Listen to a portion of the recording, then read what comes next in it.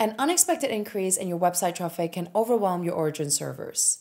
Cloudflare Load Balancing provides application availability and performance benefits by distributing your traffic across your origins. There are 5 steps to create a load balancer.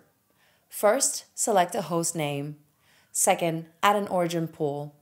Third, attach a health monitor. Fourth, configure a traffic steering method. And finally, set up custom rules. A public load balancer refers to traffic destined to endpoints over the public internet, whereas a private load balancer is used when routing traffic through our secure on-ramps and secure off-ramps, such as Warp and Magic Wand. In this tutorial, we're going to create a public load balancer.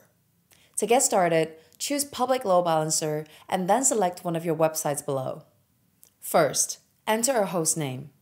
This tells Cloudflare to use your load balancer configuration when a request with a matching hostname arrives at our network.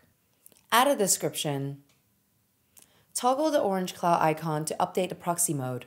When a cloud icon is orange, traffic is routed and proxied through Cloudflare. And when it's gray, traffic will utilize Cloudflare load balancing in DNS-only mode. If you want session-based load balancing, toggle the session affinity switch. Click Next. Second, create or attach an existing pool to your load balancer. Pools are a collection of endpoints. The endpoints can be host names, IPs, Cloudflare tunnels, or Cloudflare pages. Choose which pool will be the fallback pool. As a last resort, if any of the primary pools are not healthy, Cloudflare will route traffic to the fallback pool. Then click Next. Third, attach a health monitor. After configuring your origin pools, you can choose to create or attach an existing health monitor to the pools you just created. Health monitors will automatically send requests to check if an endpoint is responsive and functioning properly. When you're done, click Next. Fourth, select a traffic steering method. This setting controls how the traffic is routed across each of the pools associated with your load balancer. The default mode is off, which means Cloudflare will route pools in failover order.